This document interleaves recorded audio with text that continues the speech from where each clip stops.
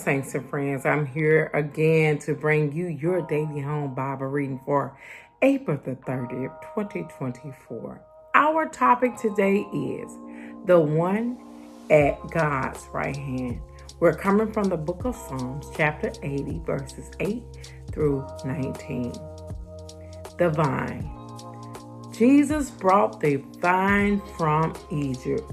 We're talking about the children of Israel. He brought the children of Israel out of Egypt and took them to a land that he promised them.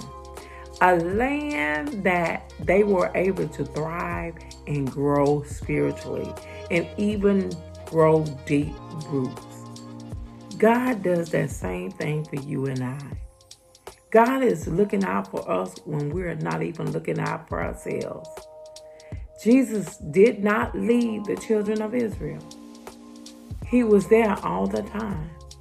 Like, whatever you're going through, whatever the journey looks like it's hard, Jesus is still there. All he wants from you is a yes.